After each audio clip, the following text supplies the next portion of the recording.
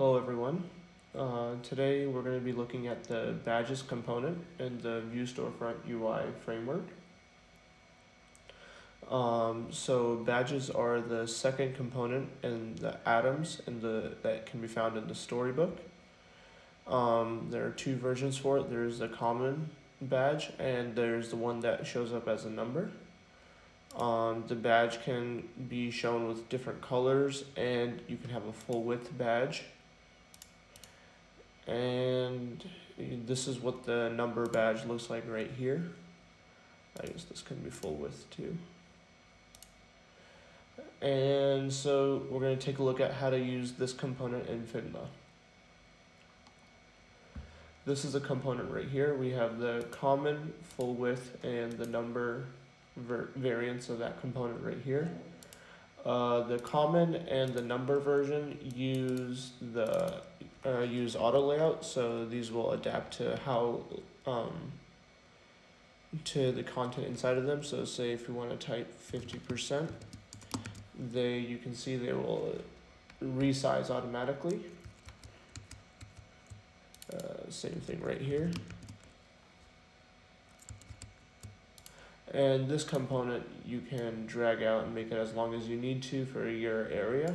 And the constraint is set to scale, so it'll scale with the container that, as you resize the container that it's in. So one place that this component is used is in the product card right here. So in the storybook, this can be seen right here. So we're going to molecules and go to product card. There's the badge right there. So let's go in and see how we can customize it over here. So here in the product card, we can go into the details right here. We can turn on the badge.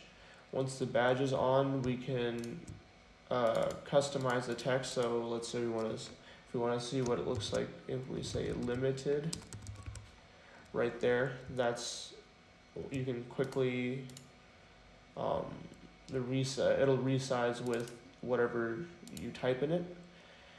And if we want to customize this card specifically further, we can detach this.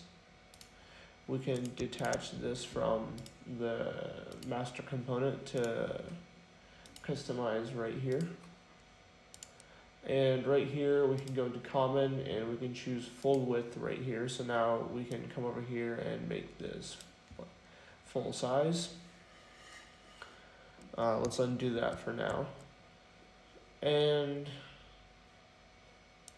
yeah, that's it pretty much. It's a pretty straightforward component. Let me undo the master component thing. And if you want to change the colors, you can select your colors from this board right here. So you can make it a red badge, blue badge, and so on and so forth. So let's do that with the brand color for now. So that's how to use and customize the badge component in the Figma UI design system.